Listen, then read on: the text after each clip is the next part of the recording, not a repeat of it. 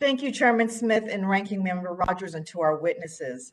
I have the privilege of representing the Western Area Defense Sector, WADS, which is one of the two sectors responsible for peacetime air sovereignty, strategic air defense, and airborne counter-drug operations in the continental U.S. under NORAD. As we continue to implement the national security strategy, we must continue to ensure that our homeland assets are a deterrent to our adversaries. I strongly support ensuring that WADS has the resources it needs to continue to defend our homeland. General Van Herk, I'd like to start with you, and I have a few questions, one about WADS and then another about hypersonics detection, if we can get there. One of the innovations that NORAD is working on is Pathfinder, which previously took separate data systems and combined them so NORAD can see a more complete picture. I know that a contract was recently awarded, so can you please tell me how the integration is going, if there are any difficulties, and why you think Pathfinder is so important to the concept of an all-domain awareness? Thank you. Thank you for the opportunity, ma'am, to talk about Pathfinder. Pathfinder is an innovative capability that we've designed to do exactly what you talked about, and working in a partnership to take data and information, which, by the way, I think is a strategic value, something that we need to utilize.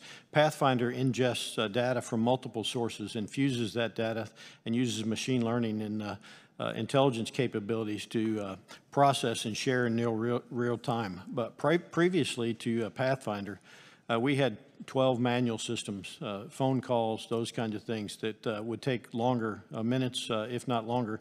Today, when you utilize Pathfinder, it gives us a picture in seconds or less, and a much more broadly a picture to help our air defense sectors accomplish our mission of defending our homeland. Pathfinder is going great. The Canadians just gave us some additional funding to continue the program, and we look forward to moving that forward. I'll give you an example real quick, and I don't want to steal too much of your time, but Pathfinder was utilized, if you remember, in 2015, the gyrocopter that flew down from north in the National Capital Region here and landed on the Capitol lawn. When you take all the sensors in the National Capital Region and you look at them separately, none of the sensors detected that gyrocopter. When you take all those sensors, we took the real data, and you take those sensors and you fuse it into Pathfinder in a single system that aggregates that data and assesses it. Sure enough, we were able to see that gyrocopter. That's the value of information and data. Previously, the data was left on the cutting room floor and not analyzed.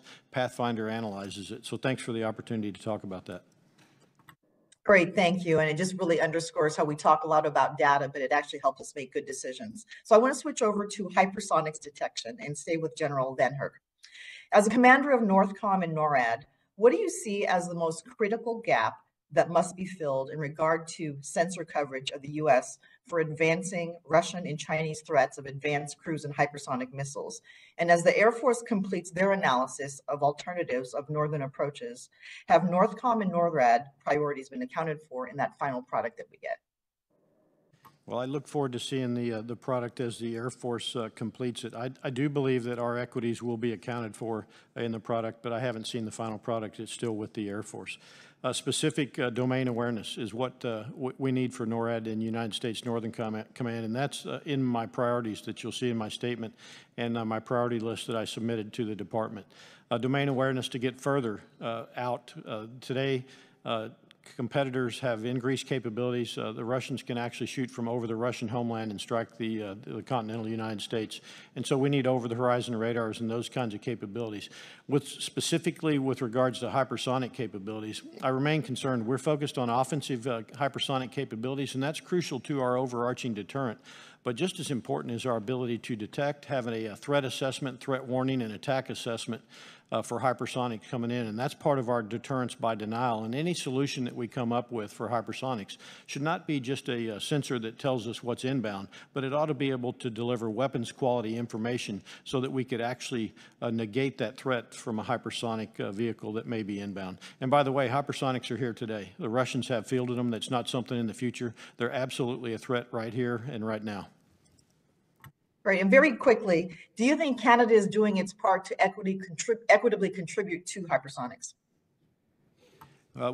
Canada is a wonderful ally and does a great thing specific with the North Warning System and our legacy systems. They've funded about 60% of that over time.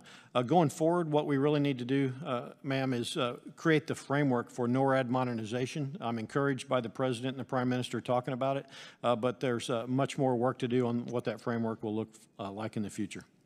Thank you. Great. Thank you very much. Thank you, Mr. Chair.